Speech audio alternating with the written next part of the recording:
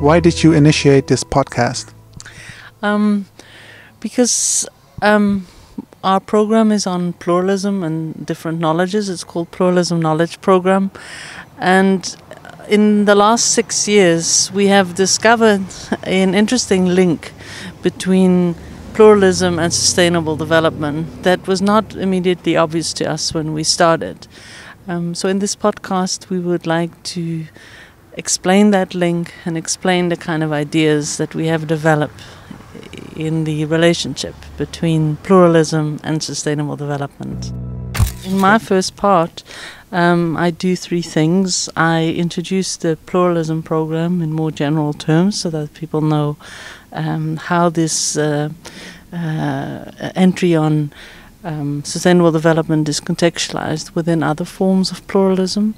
And secondly, I explain how we got, via 2 pathways, we got into the field of pluralism and sustainable development.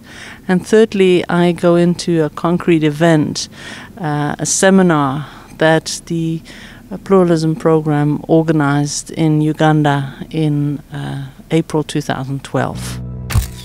Your part of the podcast is about mainly about Bruno Latour.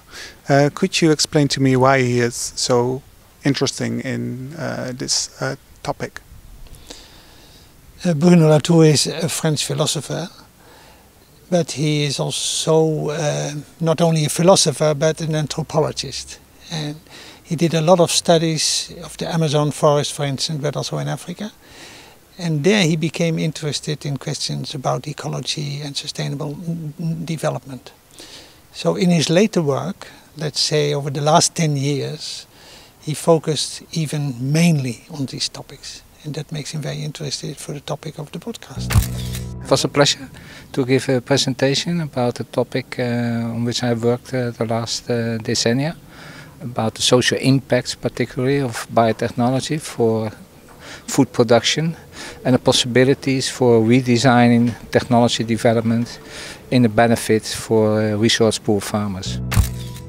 You know, we had a lot of fun making this podcast, and we hope that people who are interested in pluralism issues and people interested in sustainability issues are willing to listen to what we have to say and enter into a debate with us about these issues. And we at the Kosmopolis Institute of the University of Humanistic Studies very much invite people to contact us by mail or on the site and come with their responses to the kind of things that we are exploring in the program.